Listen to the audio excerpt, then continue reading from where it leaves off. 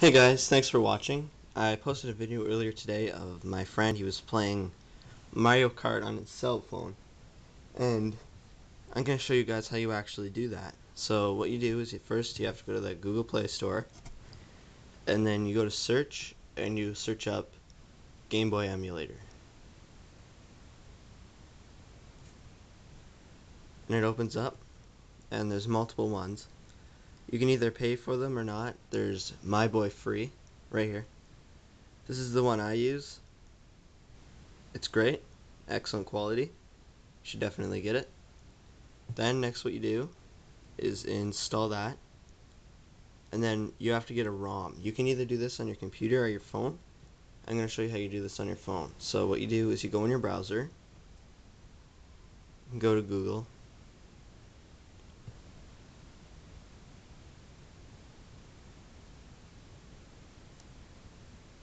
and there's multiple sites that you can get ROMs for, but my favorite one is called Cool ROM because it always has the games I want.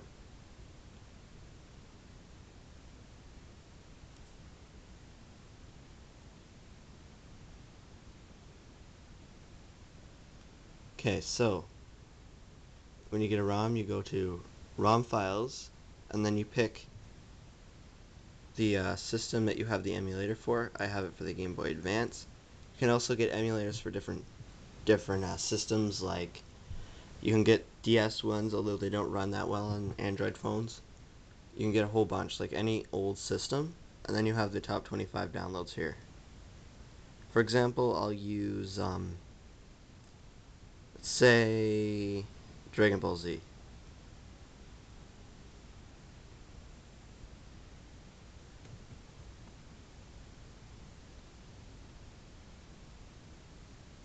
Then there should be a download link on this page, right here, download now.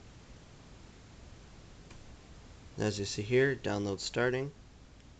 Shouldn't take that long, seeing how they're small.